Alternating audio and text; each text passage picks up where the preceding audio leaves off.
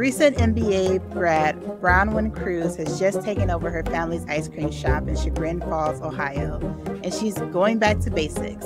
Wynn is renovating Cruz Creamery to restore its former glory and filling the menu with delicious homemade ice cream flavors, many from her grandmother's original recipe. But unexpected construction delay mean she misses the summer season, and the shop has a literal cold opening. The day she opens her doors, an early snow descends on the village and keeps the customers away. To make matters worse, that evening, Wynn finds a body in the snow, and it turns out the dead man was a grifter from an old feud with the Cruz family. Soon, Wynn's father is implicated in his death. It's not easy to juggle a new-to-her business while solving a crime, but Wynn is determined to do it. With the help of her quirky best friends and her tight-knit family, she'll catch the ice-cold killer before she has a meltdown. Okay, welcome back to Black Girl Reads. I'm your host, Jan. And I'm your co-host, Joy. And this is episode 10, I believe. Yes. So this time we're reviewing A Deadly Inside Scoop by Abby Collette, and we're going to start off as usual with ratings. So Joy, what would you rate this one? I think I'll rate this one a 3.5, 3.5.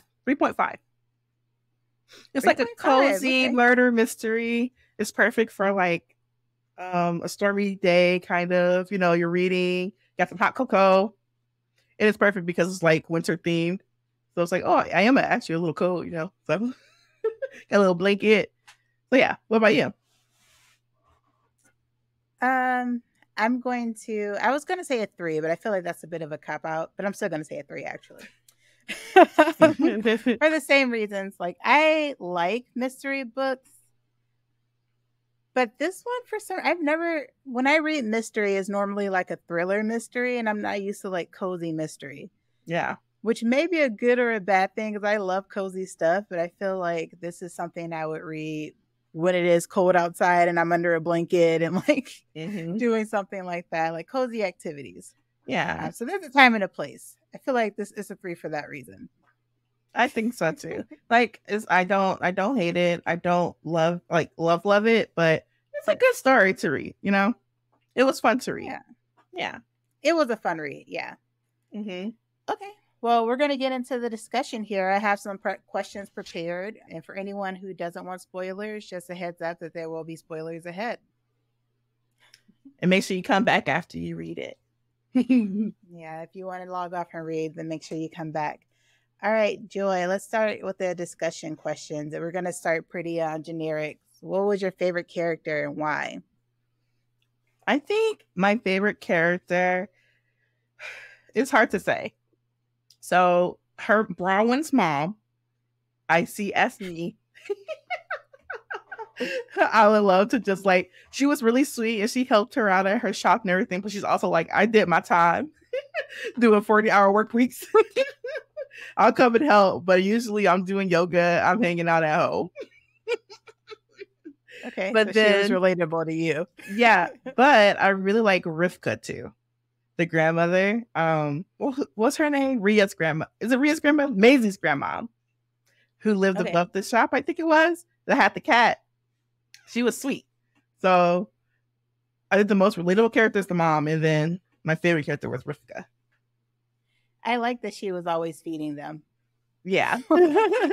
They took it almost as a threat, like, here, eat this at least before she comes over and demands that we eat a bunch. But I mean, that's grandma. That's grandma. And she gave them gloves, I believe, too, at one point.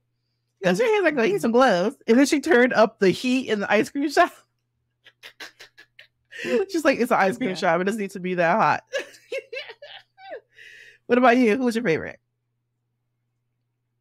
Let's talk about your least favorite first. Okay.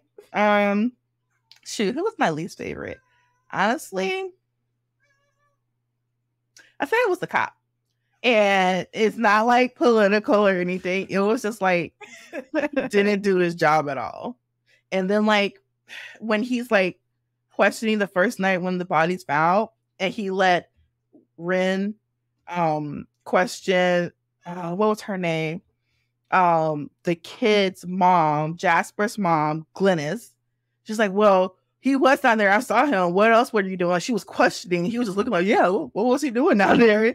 You know, like, no, this can't happen. This is a murder going on, you know? Like, you're supposed, she's like, yeah, I saw her. And how mad would you be being Bryn? Like, yeah, I saw that kid. He's over there. And then they bring them to you. You know, like, they said that you saw them there, you know? Yeah, you really just outed me as a snitch. That's a good point. Like, if they are the murderer, now they know who to come to as, like, who the witness was. Right. So I didn't like the cop either. He seemed very incompetent and arrogant at the same time. Like, how can you be incompetent and arrogant? Like, yeah. I thought Maisie was dead on when she kept calling him the stupid cop or something. What did she keep calling him? Oh, girl. Maisie was funny. She annoyed me a lot, but she was funny at times. Yeah. I feel like we all have a Maisie in our lives. And a Rhea, honestly. Rhea was insane. Sometimes I'm afraid that I'm the Maisie. It was so confusing to me. What? Sometimes I'm afraid I'm the Maisie in my friends group. Why is that something to be afraid of? I don't know. She was kind of annoying. But, like, she was cool, though, too, like, at times. And she gardened. Like, her whole greenhouse situation.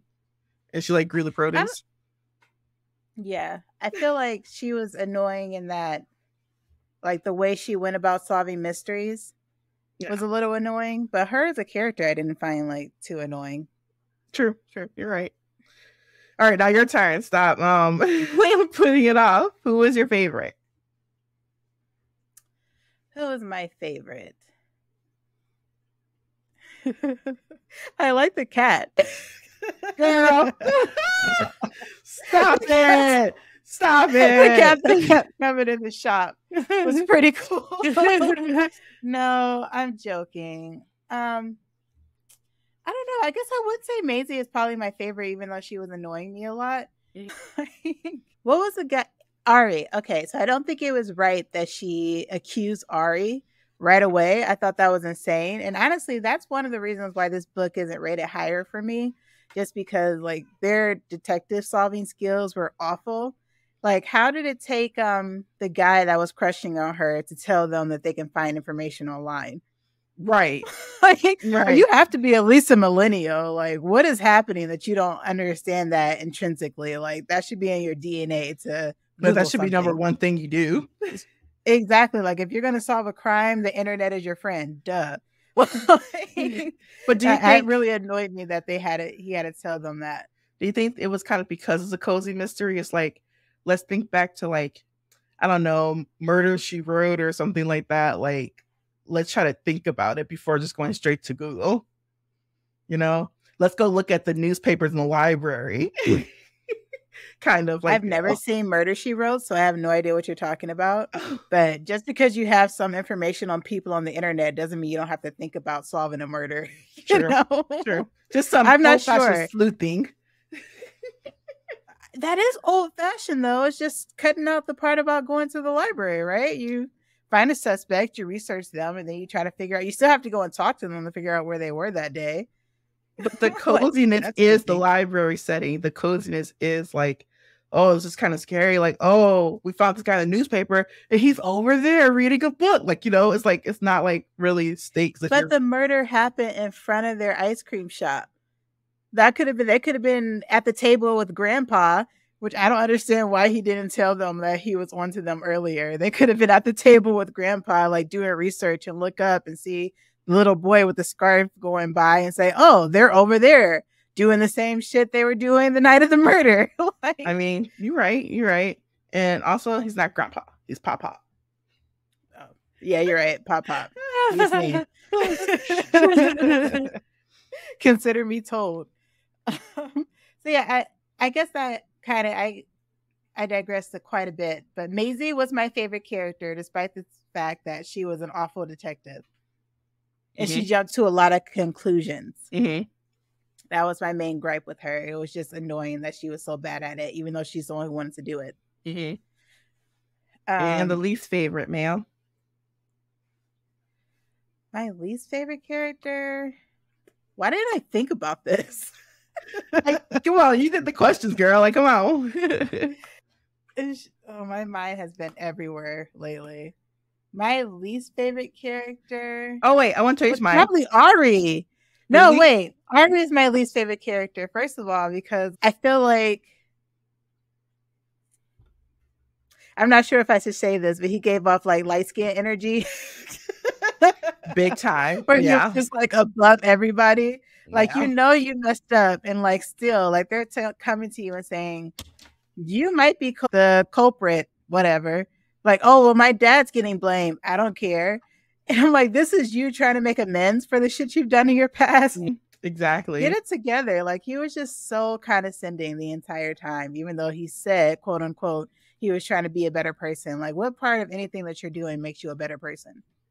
Or maybe it's just because they were annoying, because the stuff that they were doing was annoying too. Mm-hmm. I think it was kind of unbelievable the way she confronted him when they were doing the like walkabout. Mm-hmm. Like, you've been quiet this whole time and trying to be cautious, and all of a sudden you're just going to confront him like, oh, by the way, Ari, I think you murdered this person. Right. That was not at all slick. Right. So. I don't know. You can't accuse people and then not have like a weapon on you. So it's just like, oh yeah, I did actually. Yeah. And now you're next. But right. I want to change my answer to who I like, what I like the least about it. And it was the snow, the Ohio snow. It brought me back to walk it right in the slush. Because we grew up in Ohio. So actually, was it in Cuyahoga or was it somewhere around there, right? Oh my goodness. Yes, it was Cuyahoga County. Yes, we were in South Euclid-Lyndhurst, which they mentioned in the book. Mm-hmm. And this takes place in Chagrin Falls, which was very close to where we were. Yeah. I know we moved away when we were young, but I feel like you should still know that. No, I mean, we moved away when I was a freshman in high school. So I mean, it didn't really make too much, like it didn't mean too much for me yet. But when she said, oh yeah, we can't use this bad snow for the ice cream, I go to the good fluffy stuff. I knew exactly what she was picturing. I knew exactly like the slush she was talking about, the dirty stuff, you know, the ice that like kind of like lays on top. Like, no, that's not the good stuff.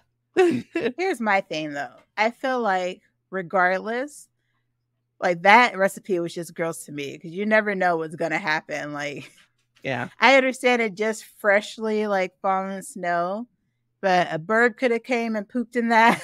Like, not even just that, just wind blowing through dirt and debris. The water that made the snow. I mean, you're by Lake Erie. Come on. It was on fire at one point.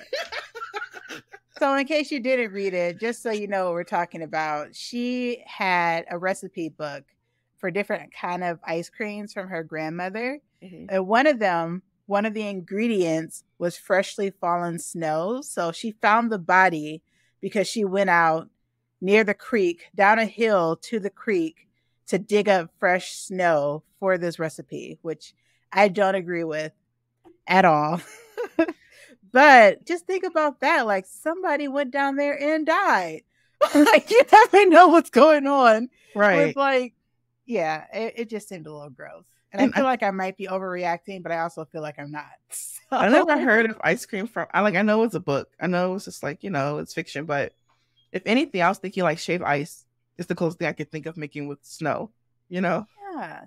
And I guess she said the reason like her grandmother made this recipe is because she was from the South and she'd never seen snow before. So she made this recipe. But at the same time, you can still go and get an ice like machine or whatever, like shaver, and like do that. Like, you don't need actual snow. And maybe I'm being judgy. Let us know what you guys think. Would you eat ice cream that was made with freshly fallen snow? Maybe artificial snow. Nah, because that's artificial. Like, you don't eat that. Like, but I also eat Doritos. Girl,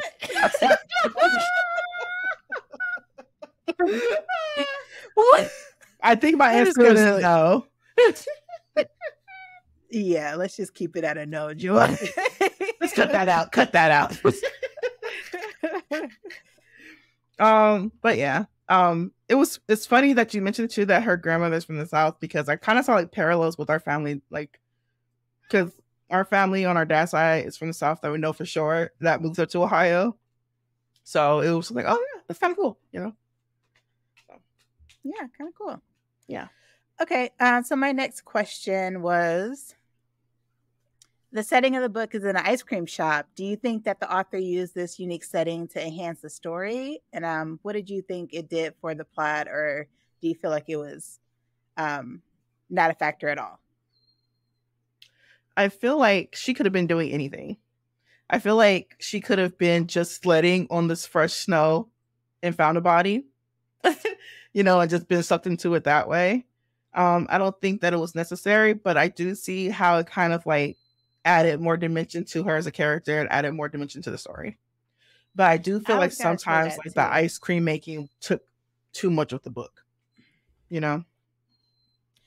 At the beginning, yes, I feel like it was like, I don't really care about these ice cream recipes, but at the same time, it did put me in that like cozy vibe, when she was just making ice cream and talking about her grandmother and how they used to do it together. Yeah, it did a lot to like build depth in her character and to add to like the kind of conflict in the story, since she opened she opened not in winter. It wasn't winter yet, but you know how Ohio is. It's like they had winter. An early snowfall. Yeah. She said the first snowfall time of the year. Yeah. The first snowfall of the year they got is when they opened. So that was crazy. Yeah. And not only that, she said that morning when she was getting ready, she wasn't expecting a bunch of snow, and it ended up being like a snowstorm. Yeah. And snow forever. So that was pretty crazy. Yeah, but I don't know. Like, I like it and I don't like it. I just feel like I like it because, like you said, it's cozy, but I don't like it just because I think it was just used a little too much, and it almost gives me like the vibe of like, oh, I stumbled across a murder. Let's figure it out. But instead of figuring out, we kept going back to the ice cream, a little too much for me. Yes, but I don't feel like they talked about ice cream every time they went back. It kind of just became their central hub or where they would meet up, which I felt like was a good like device. Instead of everybody like meeting up at her house and you're like, why does everyone keep showing up here? Like it gave them a purpose to all meet up and like unravel the story bit by bit, I mean, you can't meet up just being friends. Like, girl, was solving a mystery. No, that's not what I mean. I mean, like, all the new characters, like the guy who was crushing on her, and the grandpa and the mom that they were, like, trying to hide everything from. The dad would pop up, like, without the warning, Like, it just added a little bit more conflict to the story. And, yeah, I feel like it was a good plot device for that, driving like the story. And yeah. Mm-hmm. It could also have been a car wash. It could have been a library. It could have been, It could have, but I feel like an ice cream shop is unique. Yeah. And it's cozy. So for that reason, I feel like it was good. Like, it could have been something else, but I don't think it needed to be, Do you think that it being in Ohio mattered during wintertime? I mean, I feel like it could have been any like northern state where it snows. No, I mean, I don't think if they're going to have like, that's the plot point it is a plot point. The fact that they opened on the first snowfall of the year, it didn't necessarily need to be Ohio, but it needs to be somewhere where it gets cold and it's like kind of unexpected weather. They say weather in Ohio, if you don't like it, just wait 5 minutes. So yeah, I feel like it gave that like kind of unexpected weather, like conflict. Do you think it's very specific in the area too? Do you think she's from there? Because I hear a lot of people talk about Cuyahoga and South Euclid and Lyndhurst, like much less Abby Collette, like the author. Yeah. I'm not sure. We can definitely look that up though. Look it up. Oh, it's my turn to do some sleuthing. Oh, gee, remind me that we have Google before I go to the library. Enough. Oh, okay. Oh, yeah. She was born and raised in Cleveland. So that makes sense. There you go. Okay. So next question. We kind of talked about this already, but I have it written down. So we're going to go over it again. Did you find, like, when she was trying to uncover this, like, mysterious death, did you find her investigation to be believable? And do you feel like she took risks that seemed unrealistic? And I'm just going to recover really quick, or revamp really quick what I said about, the time she confronted Ari, even though she was terrified of him when they went to his office, I feel like was a little unrealistic. And we've already talked about it. So other than that, do you feel like there are any risks they took that was unrealistic, or what do you think was believable? Any thoughts on that? I think that almost most of it was unrealistic and unbelievable, especially as a Black woman. Like, it's already scary enough to find a body, especially so close to your shop. I'm like, I'm scared to call the cops. Like, they're gonna think I did it. So. So what was crazy to me is that she went back to the shop and made ice cream. Like, I would be at my mom's house for the rest of the week. Yeah. Like, that level of freaked out, especially since she was so close to them. I would not have gone back to work by myself when there's a murderer on the loose. Yeah. Insane. And it's like give you the heebie-jeebies that she was just talking to him and everything. Like, it's weird. And then, like, the whole, like, sneaking into Ari's office, like you said, like, I don't see many people, period, doing that. But to me, looking for something on someone that's a murderer, not like, oh, let's go change a grade or something stupid, you know? Like, this is a lot of risk you're taking. I'm just like, here's my statement. I found this body. I saw that kid over there. Don't call them over here. And that's it, you know? Get a real good alarm system. What I thought was unbelievable, too, is that she would go to the police station after she saw the cop at her dad's house questioning him, just to say, my dad didn't do it. And if you knew my dad, you would know that he didn't do it. Like, he doesn't know every murder suspect. He has to investigate. Like, why are you going to the police station just to say, hey, I don't think my dad did it? Of course you don't. Every murderer's dad or kid doesn't think that their dad is going to be a murderer. Like, that. How did you think that was going to affect his investigation? It's not. Exactly. That was just so annoying to me. I call it main character energy. Like, it doesn't really matter. Like no one else on this planet exists. Yeah. But your dad didn't do it. Right. That's important. Like, you even said yourself, like, it was suspicious. Like, the way it read to me at the beginning, especially when she first found it, he showed up late and everything. It's like, oh, he doesn't wear that kind of stuff to work or whatever. It's just like, it's not like you suspect him. So why wouldn't this detective who don't know him wouldn't suspect them? You know, it's just like, you're looking real suspicious. And when she gave the evidence to her brother, even her brother was like, oh, wow, yeah, definitely look into this because and y'all Dad's looking kind of guilty. Yeah. She didn't make a lot of sense to me. But it's a fiction. It's fun. So I'm trying not to look too deep into it. You know, it was still fun to read. It was still a fun read, yeah. You know, not all characters are perfect though. And I feel like that was a shining example. Bimbo moment, maybe. Oh. It just wasn't smart. And I understand her emotions were ruling her at that point because she was worried for her dad, but man. But there's ways to go about that, even if you're like, think you're close to the detective. Like, well, first of all, don't trust cops. Don't talk to cops. It's just like, if anything, she made it worse, I feel like. Realistically. I feel like if I were the cop, I would be annoyed. I wouldn't give her the time of day. Like, you gave me no evidence to say that he wasn't the murderer. You just came to tell me you were unhappy that I'm investigating him, which in a murder, I'm not going to base my investigation off of your feelings. Right. Like ethics, though. Right. Right. So in the book, there are a lot of elements of like mystery, but cozy, which I already said, like, isn't a vibe that I normally get from mysteries. Like, it's always a thriller and I'm terrified. Yeah. I wasn't really scared at all during this book. So how do you feel about that? Like those two genres together? What, rather than thriller mystery, it was cozy mystery, which is the first I can say I've ever read like this. So like I said, like, if you think about, so Murder, She Wrote is basically like a CSI or something, whatever, like Bones or whatever. It's like a detective show, but it's like a little lady. She's like a sleuth, pretty much, you know. And that's so cute. It's like a cute way to do a detective. Like, she's a writer, but all of a sudden she's like finding murders and she's figuring it out, and it's fun, you know. She goes to different locations. Like, it's a fun kind of mystery show. And so it's kind of like Bones and that, like that, but it's cozy, you know. And it gives me that vibe with a book. You know what I mean? I keep saying Murder, She Wrote because I can't really think of any more right now. But I have one. Just like, what? And I say this because I said this is the first time I've read something like this. but it kind of put me in the mood of like Scooby-Doo, where it's more like fun and scary. Yeah. You know, like, which I don't mind at all. So literally, it's like if you give like a premiere, like an hour show, you know, on Scooby, he's like, oh, okay, cool. You know, we're in this, you know. So that's what I'm thinking, but like for adults. Not that Scooby-Doo, I'll watch Scooby-Doo all day long, but you know what I mean. You see what I'm saying. But yeah, it's like totally like that. Yeah. I like it though. Like everything doesn't have to be scary. Everything doesn't have to be a thriller. I liked it.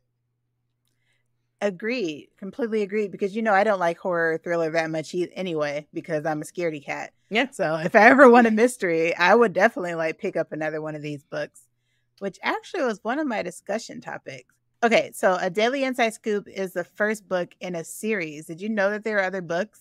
Yes, I did. Okay. Yeah. I didn't realize it until halfway through when I looked it up, but it makes sense seeing as how I feel like the ending was a little bit unresolved. Would you go to another one of these books in the future? I would go to another one of these books if I was like at your house or something. It's like it's storming, you know, the lights went out, and I'm just like, oh, there's nothing to do. Let's see what Jan has on her bookshelf. I don't think I would necessarily go out and buy another one, but like, oh, what is this? A Daily Inside Scoop, you know, part 2, you know. I might do that, but I'm not sure. Like cozy mystery, it was nice, but I'm the complete opposite of you. I love horror things. I love things about ghosts and demons. So it's not really my vibe, but I still liked it though. It was a nice change of pace. You know what's funny is like around Halloween time, because I used to like horror a lot. I wouldn't say a lot, but I used to watch it at least. Yeah. I had to think about that. And during Halloween, I kind of want that kind of thrill, but I'm too scared. So I don't do it. So Halloween, I will definitely be reading Abby Collette and the rest of this series. Yeah, absolutely. I think it's really cute. I don't think it's scary enough for me for Halloween though. I think it's like the end of winter turning into spring, thunderstorm vibe for me personally. Yeah, I'll take it during Halloween. But even this is the level of scary that I need. Yeah. Or, you know, we talked about white smoke where I was like, it's not that scary. It's not. But like during it, I was like, oh, I'm so terrified. Like that's like a level up from this. And that was maybe a little bit too scary. So yeah, this is something I would go to even if I'm alone. White smoke I would read if I were in the house with someone, or if it was complete daylight. Yeah. Girl, I gotta get you some like real scary stories going or something. No, you don't. I don't need it. All right. I know you said that you didn't care for all the ice cream talk, but did you have a favorite ice cream flavor? Because they had a lot of them. So here's the thing. I'm not one for like a lot of artesian kind of flavors. I'm not one to like kind of like mix things up. I'm a chocolate kind of girl. I'm like on a day when I'm feeling spicy, I get a twist of vanilla chocolate. Can you say that my ice cream choices are quite vanilla? But you like chocolate, so it's the opposite. Right. It's funny. But like I like cookies and cream, chocolate, and a twist, baby. I didn't care for any of the flavors, and that's probably why I was so like, all right, caramel ice cream, okay. Like, you know, caramel popcorn ice cream. I was just like, it sounds like too much. You know? It feels like I'm going to a gentrified part of DC for $18 ice cream. I mean, you know? I've been in Austin the last decade of my life, so the popcorn ice cream actually sound really good to me. No, ma'am. So you would like the decadent chocolate then, though?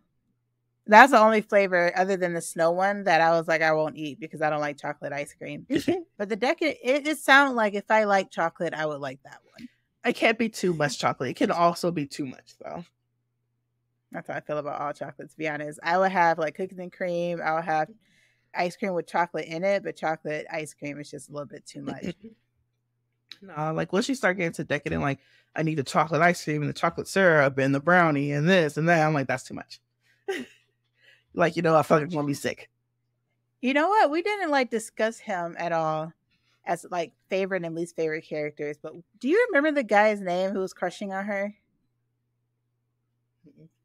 I don't either. What did you think about his character? I felt like he was a little weird.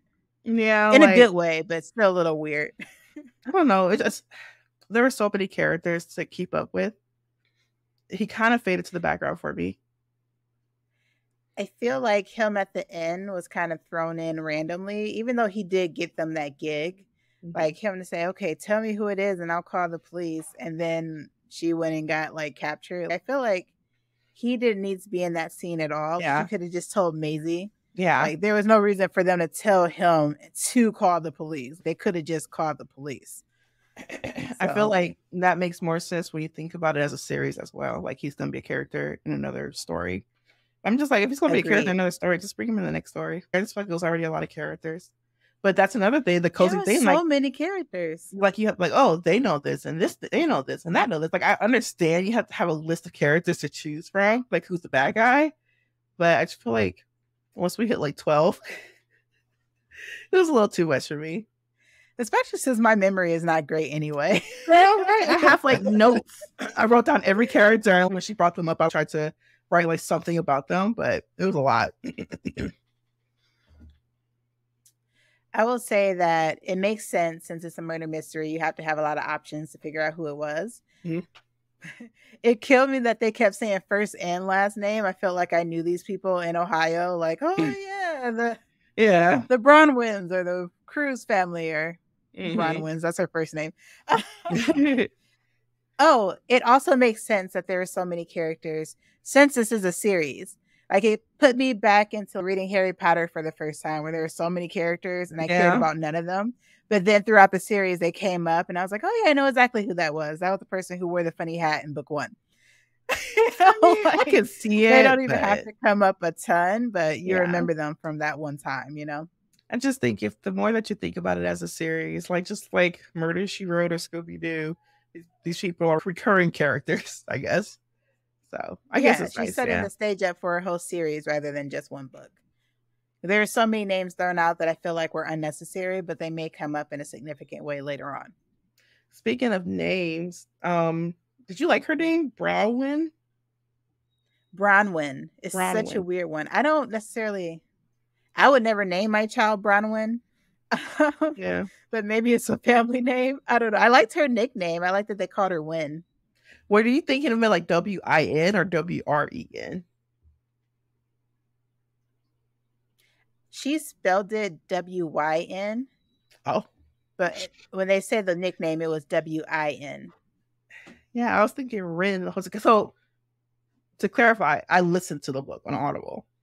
So, whenever they said it, I just thinking Ren, W-R-E-N. No, I thought you were saying Ren earlier, and I was like, maybe she's just slurring it. But no, it was win, like lose or win or lose. Like Wendy. Because it was Bronwyn. Yeah. Got you. Okay. That makes a little bit more sense. But I mean, it's a cute name. I think it grows on you.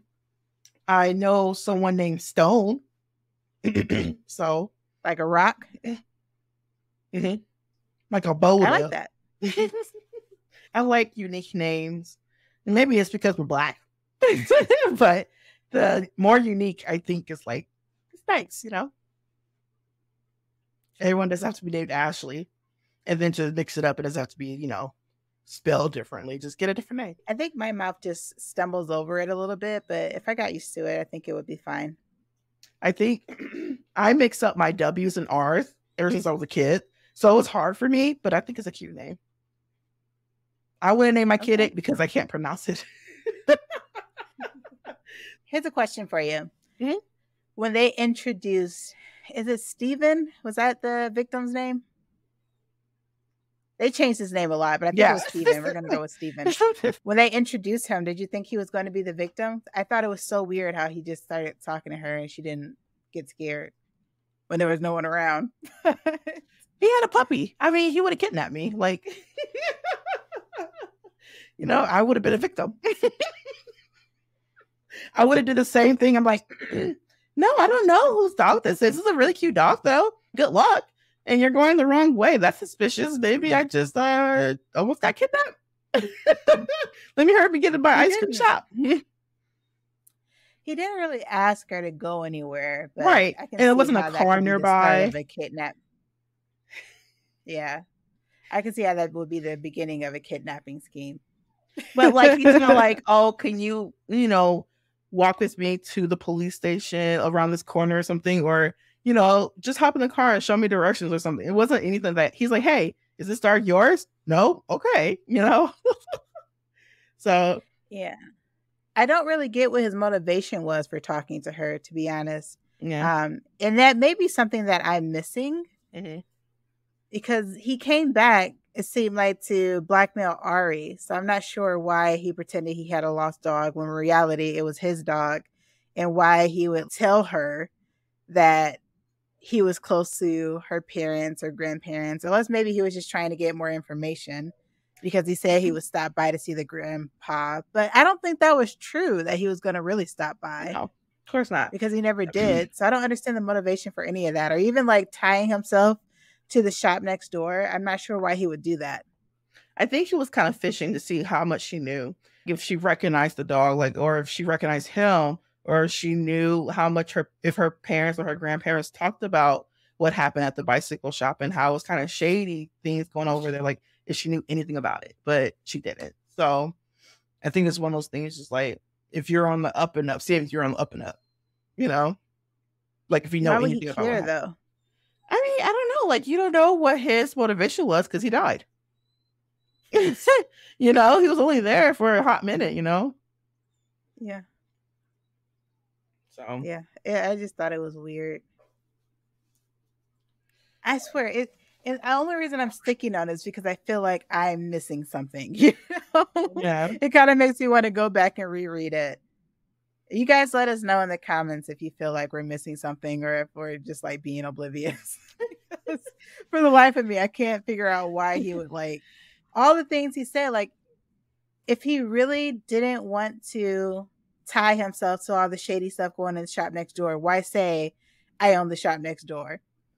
In case she heard about your grandparents? Why give her clues and give so many specifics about your favorite ice cream flavor when yeah, it was a lie? And even with that, it seemed like they were friends for a long time before he scammed the grandmother to sign over their ice cream shop to him. Yeah. So why not give a real flavor? Why did you give a fake flavor? Maybe like I said, I think he was just fishing to see how much she knew. Like, once she started talking about, oh, this is my shop. Like, oh, you're part of the cruises, so let's dig into what you know. And when she didn't know anything, he's like, oh, okay, whatever. Okay, well, I still don't think it makes a ton of sense. I feel like, yes, if he's digging for information, it makes sense that he prolonged the conversation, especially to see if their grandparents still lived there, if he was planning on dropping in before he was. But as far as giving her like wrong ice cream flavors, like I feel like he should have known what ice cream flavors they had.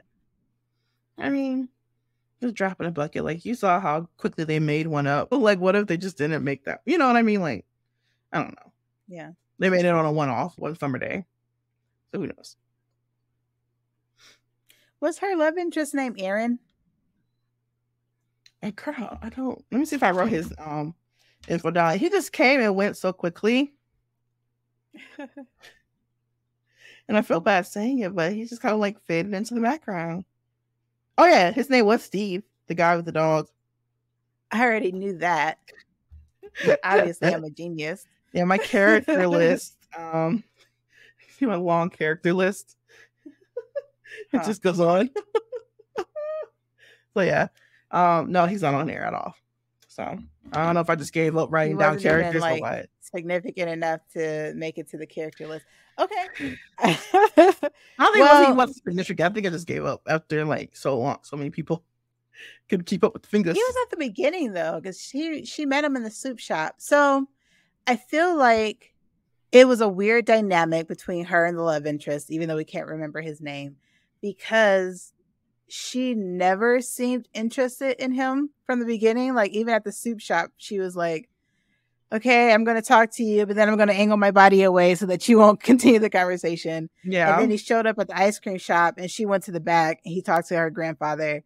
And then when he came back, the mother and the friend is like, hey, go talk to him. And she's like, again, not interested. Like she never showed any interest in him. And he's like getting her jobs and coming around and saying like, oh, do you have any new flavors? No, maybe you should come a different day. No, I'll still come today. Right.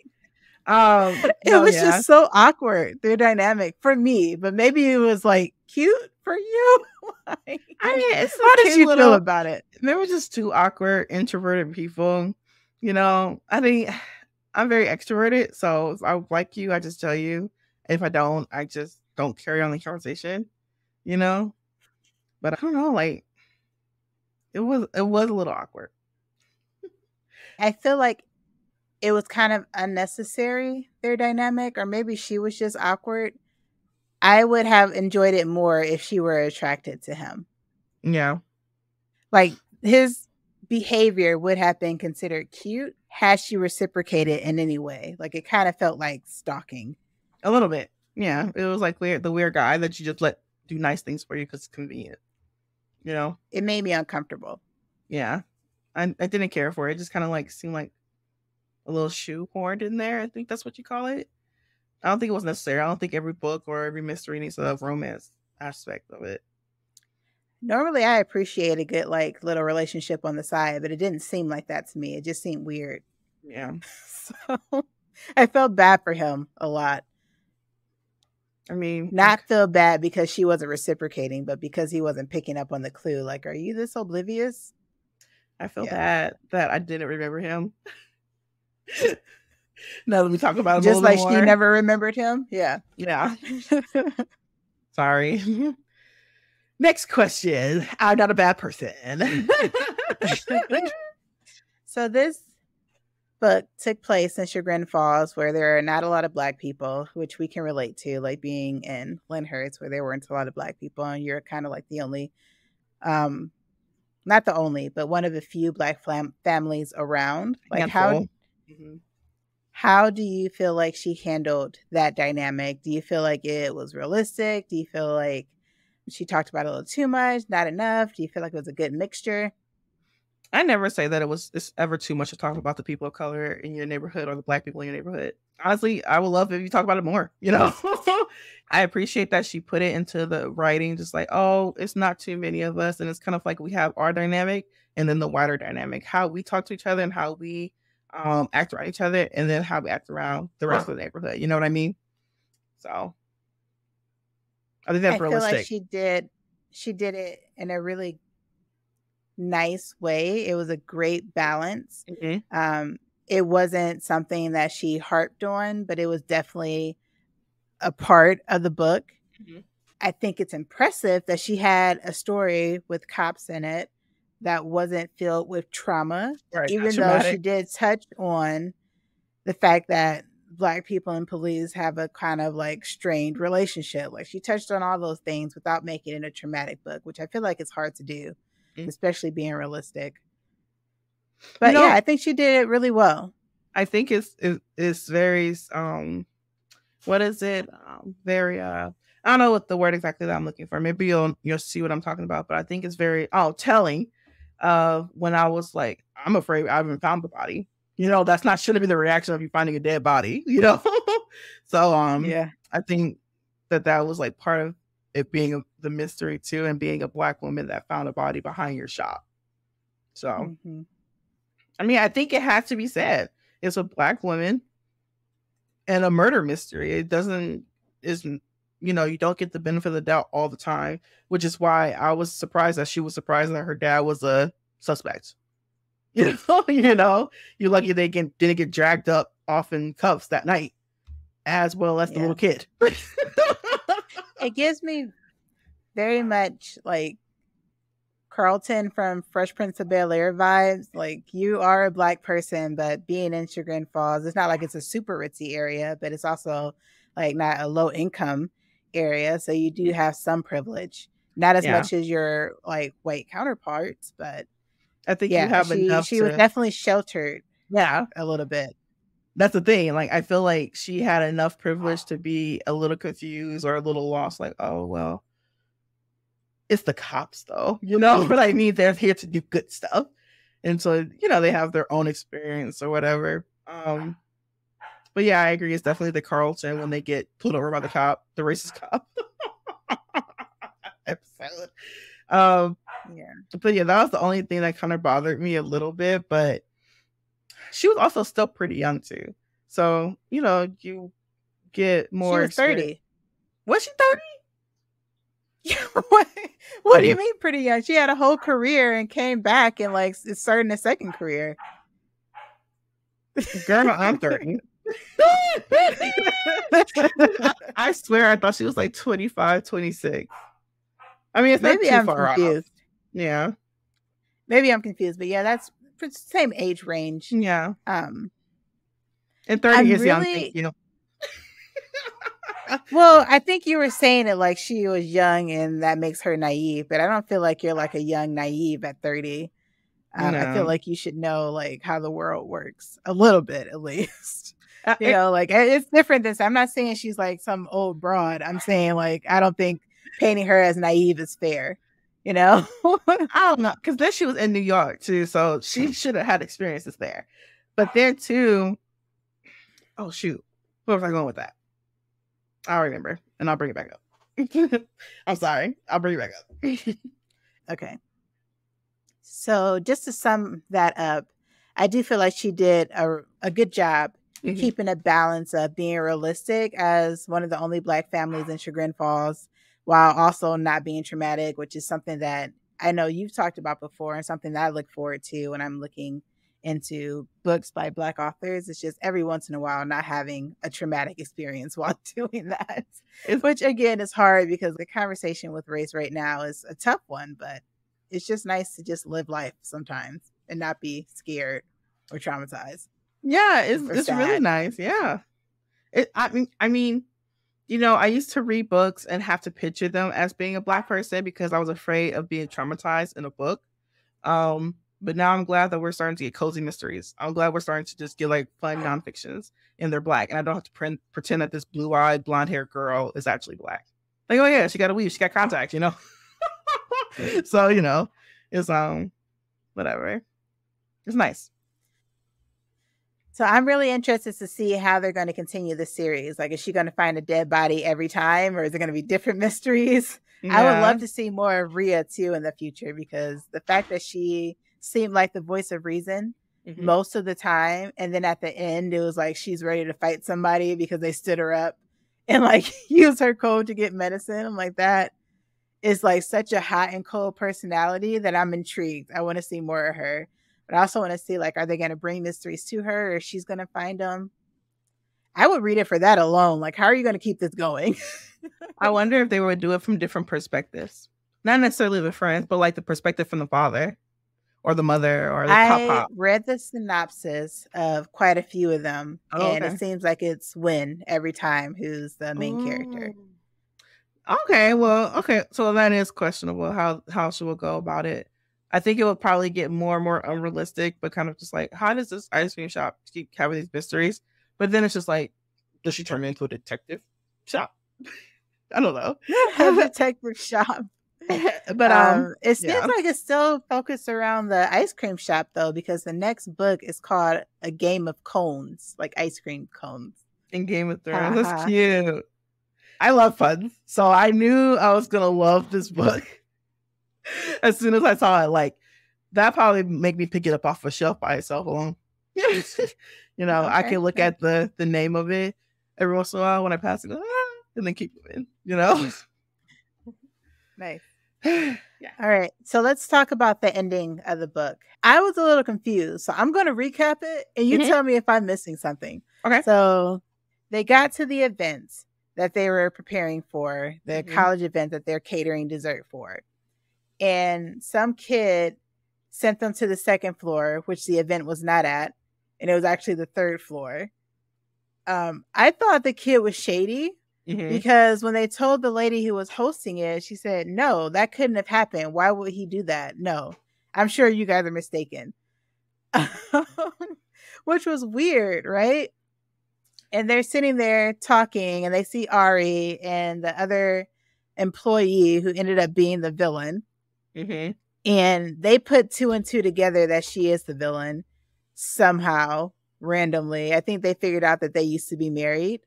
That was the dating. His employee and Steven, who was found dead, used to be married. And now she's dating Ari, supposedly. Yeah. That's what she says.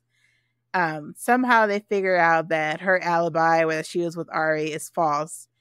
And just looking at her from across the room, this woman was supposed to have found out that they knew and followed Wynn downstairs and attacked her. Right. It was abrupt. It was abrupt, and I just don't understand. Like, what did I miss? Yeah. Like, how did she know that they knew? I feel like you were right about the kid being shady one. I think he was in on it. I think they probably paid him some way to get her alone, maybe. Because they I don't know, like, if you're going around snooping in 20... Well, about the kid, because I feel like I didn't finish explaining that. Like, sorry. I guess that was just a coincidence. No, that's okay. I forgot to finish explaining it. I feel like that was a coincidence because I guess the significance of it is that he sent the grandfather to the second floor too, and that's how he was able to help her. So that's why she like harped on it, because that's how, you know, the interruption, like the save the day moment happened. So I believe that was just a way to get them there. The kid, yeah. I don't know. Sometimes I feel like I wish the ending gets written first, and then you get to the ending from the ending, I guess. I just feel like it was just wrapped up and so abrupt. Like, I listened to it. I had to rewind it quite a few times. And even down to the end, I barely understood that the girlfriend was the killer, you know, because she stole her puppy or something like that. You know, that's the last, like, sentence.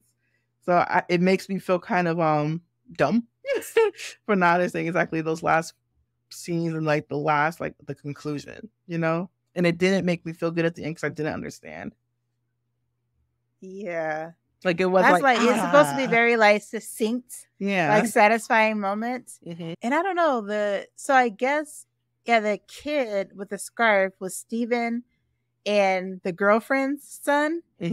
But somehow the other girl ended up with him, and that's why he was following them and why he was at the murder scene, because he saw his mom and went down, and the other woman was trying to get him back, so she was just being protective.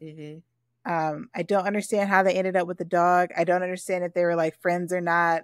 There was a lot I didn't get. Yeah, but I feel like it deserves a reread. Yeah, I probably should have reread it again. I think I want to read it physically and not listen to it. I feel like I could take better notes. I feel like I could like get it back into my mind and get into the scenes a little bit better. It's a lot of information to take in. It's a lot of scenery to take in. It's a lot of like things that's like slightly off of realistic, but still remember it's fiction. You know what I mean? It's a good time. I feel like this is like an episode, like a 30-minute episode put into a book that was like, okay, you need another scene. You know what I mean? You just like kind of cushion it out. But then they just, we ran out of time. Do the ending real quick, you know? Like I want more, but I also want less. If that makes sense. I want more mystery, less ice cream. I don't think they're going to talk about ice cream so much in every book, or I hope not. But I think it was setting the scene. Yeah. I didn't mind the amount of ice cream talk, because after they jumped into the murder mystery, it was no more like talk of recipes or anything like that. You know? A little bit. Even if she doubled up the book, you know, have it be half ice cream, half mystery. I just want a little bit more and go a little bit more into the characters. But maybe that's what she does in her series, you know? Yeah. But I did think it was interesting that she had she had her thyroid gland removed, I think it was. I think that's like a very interesting thing. It's like, I was feeling sick for so long and I came home, you know? Because I think like your thyroid is in your throat, right? And I thought it was kind of funny with ice cream. I was like, it could have been tonsils. That would have been really cool because, you know, kids with their tonsils get removed, they eat ice cream. So I don't know, that'd be cute. You I want always to stick find the that in most there. interesting things interesting that I like never think twice about. Just kind of zoom in It's on just, something weird. yeah, Yeah. yes. That's why you have a book club, so that you can think, you can, you know, see what other people are thinking about. Go like, oh, that chick's weird. Why is she thinking about tonsils? Like, this is a murder mystery. Good times, good times. All right. Well, I don't have any other questions. Do you have any other, like, any questions you want us to answer or final thoughts about the book? I did have a question for you, and I'm surprised you didn't ask this question. What kind of ice cream would you make? Something blueberry. I love Yeah, blueberry ice cream and cheesecake. And honestly, like blueberry cheesecake ice cream, why not? blueberry cheesecake ice cream. Mm. What about you? I would make an ice cream, but it would be more just like a fun way of having the classics, like the setup. So you would have like dirt ice cream, and it would just be gummy bears and like have brownies that's like crumbled, you know. So like for like little kids, I was like, oh yeah, this is dirt. You're eating dirt. I've never been a fan. Even as a kid, I was never a fan of like these dirt cakes or dirt ice cream. I think it's a cute idea. It's just too much sugar, like gummy worms and Oreos and everything together. I'm being a negative Nancy though, because I don't like chocolate that much, and it's like mostly chocolate. I mean, even you know, like Sandy Beach, it could be like vanilla with vanilla cake as the sand, and then like maybe a cotton candy ice cream for the ocean or whatever. It's like a little umbrella, like a drink, you know. You know, just fun stuff like that. I feel like I'm very like I feel like I have a young soul. So it's just like I would do more fun stuff like that. I feel like hers was more like artesian, like you said, Austin kind of, gentrified kind of. I feel like whatever. I think it's interesting that you're asking this question after you said you wanted less ice cream in the book anyway. Did you also? Oh, I thought you were going to say you say you like vanilla, you know, vanilla flavor and stuff. Like you see, I said vanilla ice cream or chocolate ice cream, so you got me. But no, yeah, that was the first thing. Would you change your rating? Would you? Okay, so final thoughts, and would you change your rating of the book after our discussion? So I like the idea of the book. I like how she set it up as a series. I think I'm gonna keep the 3.5 stars. I think that's fair. Also being a newcomer to cozy mysteries. But the 3.5 star I will keep. And my final thoughts, I love the book. But I think I'm just like, I need a little bit more. I would be interested to read another book just to see where she went with the rest of the characters. Agreed. Yeah. Okay. Well, as far as my rating, I think I will up it from a 3, maybe to a 4. Just thinking about like grading for the genre. Mm-hmm.